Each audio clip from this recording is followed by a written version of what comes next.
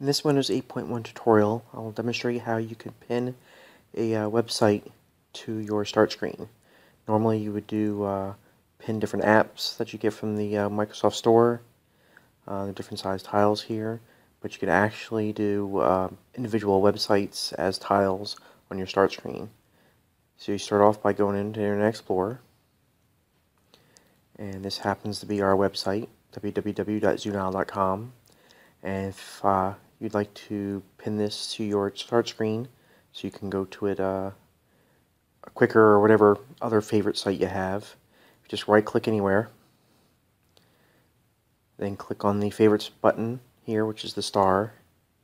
You'll see an icon here for pin site, and if you click on that, it'll give you the option to edit the title, and if you click pin start,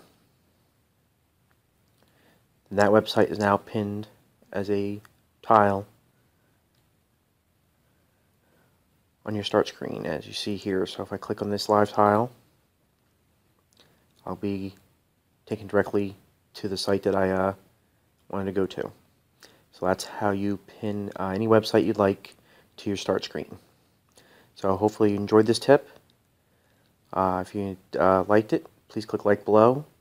Also consider subscribing to my channel, and also consider sharing this on Google+, Twitter, or Facebook. Okay, thank you.